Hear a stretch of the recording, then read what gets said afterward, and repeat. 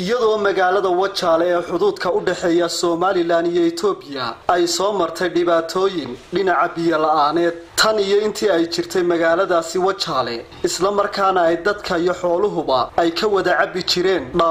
dhaamamkaasi biyaha oo ahaa waqtiyada qaarkood kuwa isugu jira ajo iyo dhooqo isla markaana aan caafimaad ahaan u fiicnayn caafimaadka bini'aadamka oo ahaa dani ku baday ayaa haddaba xukuumadda Soomaaliland ee madaxweyne Muuse Bihi waxay si rasmi ah u firisay biyo galinta magaalada Wajaale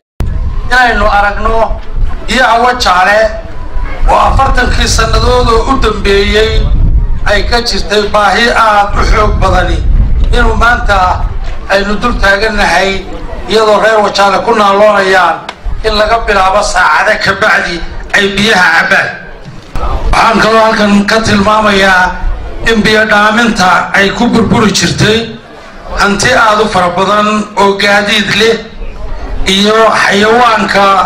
ay u badan yihiin dameeraha oo iyaguna biyo dhaaminta dib badan ku qabay labaduba wixii maanta ka dambeeya way nasan doonaan waxaan ka mid ahaa dadkii geliyay degmada Boorama biyaha ayaa ka mid ahaa hawsha ugu weyn imika bilaabmaysa taa waa isku sii talagashaan biyaha markii magaalada la gelinayo waxyaabihii waayaarka ku soo noqonay markii aan Boorama biyaha gelinayna waxa ka mid ahaa beebka biyaha magaalada la gelinayo wuxuu mari doonaa dukaano yar oo jeengada guryo ku dhici doonaa meelo yar oo marayo meelaha dadku inta badan meelaha way soo taagaan waxa qabad badan baa inaga hor iman doontaa marka taasoo kale waxay laga doonayaa dulqaad iyo samir أنا وجهه وحنا مدعي كنا سيار بقولي تطوات الناس صدقي هو كان عذير في الله ونحرسته على عبد جدي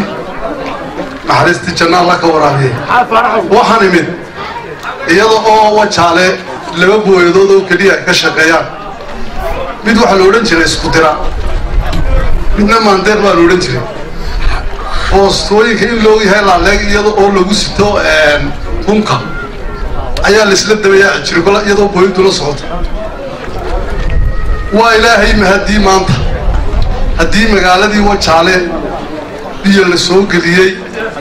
oo maanta laba qaxmood lagu meedhanayo waa Cabdirasaaq Axmed Hayaan ilka Case Star TV degmada Wajaale